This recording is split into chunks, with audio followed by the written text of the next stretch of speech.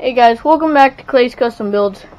So I haven't posted in a while. I just couldn't think of any videos to do, but I just been driving my Go Kart around, and I've known I've needed new wheels for the back of it for a while because I just bought some cheap ones, but they didn't work that well, like, because since it's a live axle, I think, no, solid axle in the back, whenever I turn, like, one wheel spins slower than the other one, so then they don't spin at the same time, well,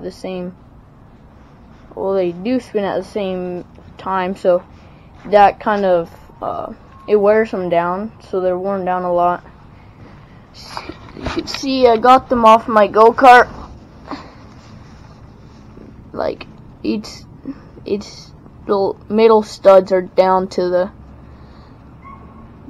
main part of the tire. So see that you could see right here, they used to be like just that much off, and now it's flat with the rest of the tire.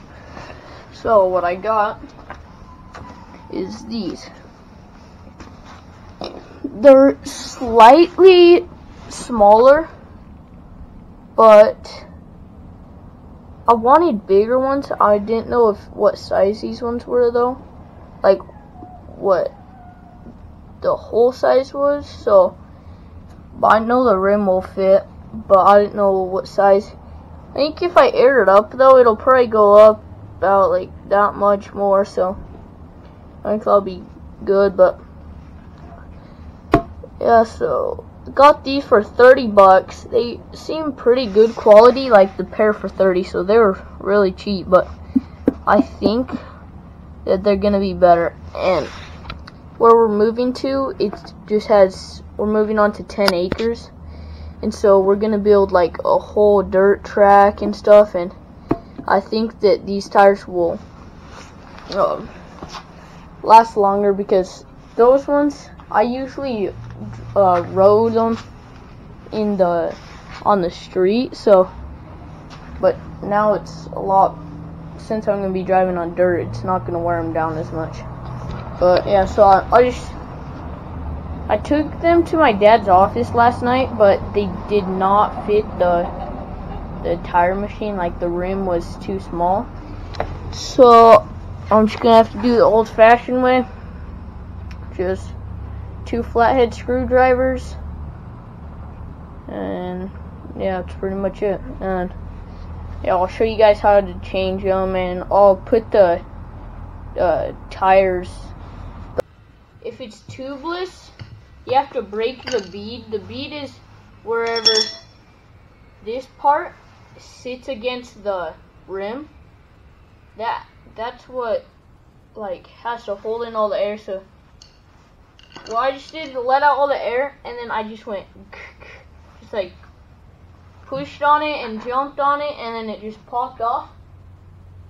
I think I got on the other one too, I'm not sure though. But we actually do have one of these nice tools. It's like it's meant for tire changing.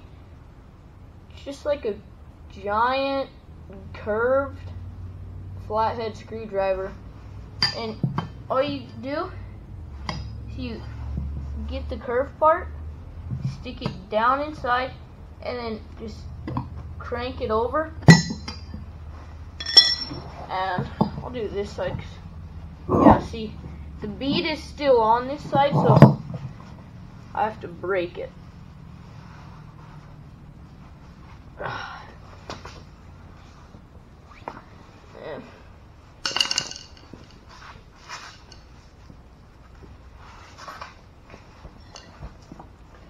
Maybe I could just try to. Well, I decided to just cut the tire because, oh no, it's really thick down there, so it does not bend that easy. So I'm probably just gonna cut it right there. And